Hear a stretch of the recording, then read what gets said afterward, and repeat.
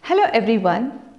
Every year, March 8th is celebrated as International Women's Day to celebrate women's movement and struggle towards equality. As women constitute nearly 50% of the population in our country, it becomes very crucial to empower women so as to enhance the development and progress of our nation. As one of the steps towards the women empowerment, it becomes very essential for every woman and girl to be aware of her rights. So in today's video, I am going to speak about the 11 exclusive rights the Indian women has in India. So please do view this video till the end to know your rights as well as share with your friends to create awareness. The first right is right to equal pay. According to the Equal Remuneration Act of 1976, a working woman has got the right to draw equal salary as men for similar work. Second, right to dignity and decency. In case if the accused is a woman, then any medical examination procedure performed on her should be done by a woman or in the presence of another woman. The third right is the right against harassment at workplace. According to the Sexual Harassment Act on Women 2013, women have got the right to complain against any form of sexual harassment at the workplace. She can submit a return complaint to the ICC, that is Internal Complaints Committee at the branch office within the period of 3 months. The fourth right is the right against domestic violence. Section 498 of the Indian Constitution protects a wife, female live-in partner, or any woman like a sister, mother, or a daughter staying in the house from any form of domestic violence like physical, verbal, economic, sexual by a husband or male live-in partner or any relative. The accused may be punished with a non-bailable imprisonment, the term of which may range to 3 years, or he may be liable to pay the fine.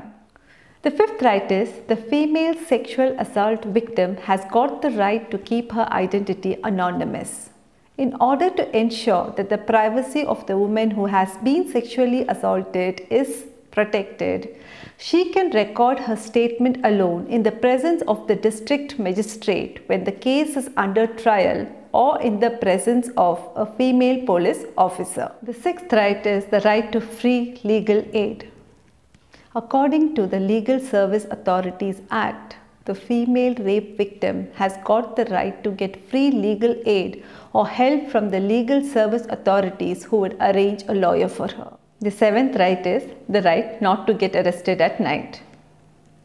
Unless and until it's an exceptional case, on the orders of the first-hand magistrate, a woman cannot be arrested after sunset and before sunrise. Also, the law states that the police can interrogate a female at her residence only in the presence of a female constable or her family members or friends. The eighth right is the right to file virtual complaint. The woman has the provision to file a virtual complaint either by sending a mail or by writing it in a paper and sending it to the police station through registered post. A police constable would be sent to her place to record her complaint. This is in case the woman is not able to go to the police station and file her complaint due to any reason. The ninth right, right against indecent representation. Depiction of a woman's figure, either it could be her form or any of her body part, in any manner that is indecent or affects her public morality or moral is a punishable offence. The 10th right is the right against being stalked. Legal action would be taken against the offender if he or she follows a woman or tries to contact her to foster personal interaction persistently in spite of being clearly intimated that the person is not interested, or monitors the email, internet or any form of electronic communication. The 11th right is the right to zero FIR.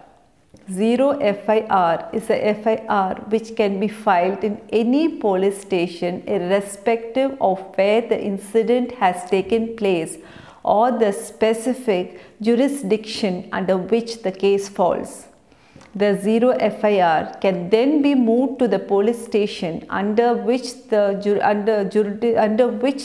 jurisdiction the case falls.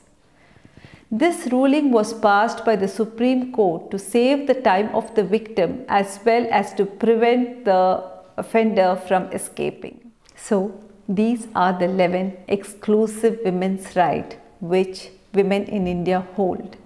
And each and every girl and woman should be aware of these rights so that she can empower herself as well as promote the empowerment of others.